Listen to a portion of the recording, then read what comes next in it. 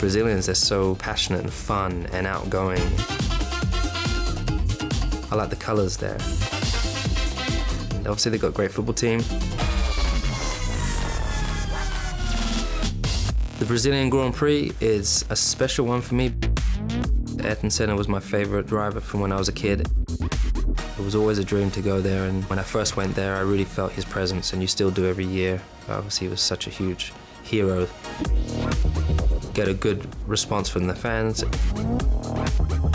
I always end up being quite heavy at this race because they have one restaurant and we go there every night, so I end up being the heaviest I've been throughout the whole year, which is not always the best.